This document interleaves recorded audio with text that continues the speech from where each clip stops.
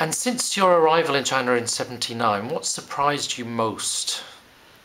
Well, of course, the surprise in China is the huge development that has taken place in China, which began at that time when Deng Xiaoping talked about opening up and opened an economic free zone in the southwest of China.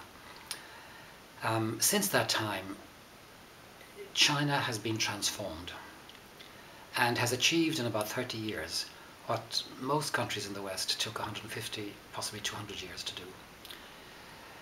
You have the massive migration in China today, the biggest in human history ever, I'm told. And you see the migrant workers all over the cities. I often say, when I see the articles in the newspapers about the great architects and the great engineers who build the modern buildings in China and how great they are for doing this, and I think the people who are building modern China are the migrant workers. I've gone back to the places where the migrant workers come from, and they are as traditional as they were 1,000 years ago. Courtyards and houses and farms. And it's very sad as well, because they have a description for this now, but I can't remember the name of it, where you have left in many of these villages only old women, mothers and children. The men are, and old men, the grandfathers and the grandmothers, all the rest are gone off to make money.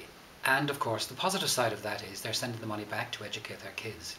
But there must be a huge price being paid in terms of growth and maturity of the children that are growing up. But this is massive. Coming back from Shanghai the other day, I was looking through the train windows, and the amount of bridges and overpasses, the amount of roads, I mean, like we have nothing like it here. Now, I'm hearing in recent times that the planes are getting later and later in China. I've never had a late plane in China, nor a late train, and they're extremely comfortable. I travelled about 30 years ago on a train that took me something like 30 hours to travel from one place to the other. Now it's something like 5 hours. So there's been a massive transformation of the society as a whole. And the great thing as well, that in recent times a statue of Confucius was put up in Tiananmen Square, because the leadership today are seeing that all this modern, purely economic development is not enough to hold China together. There's a web of values that needs to be reconstructed and re-put in place to hold China together. And that web is being drawn from the history of China, notwithstanding the efforts of some of the leaders in the 50s and the 60s to wipe it out.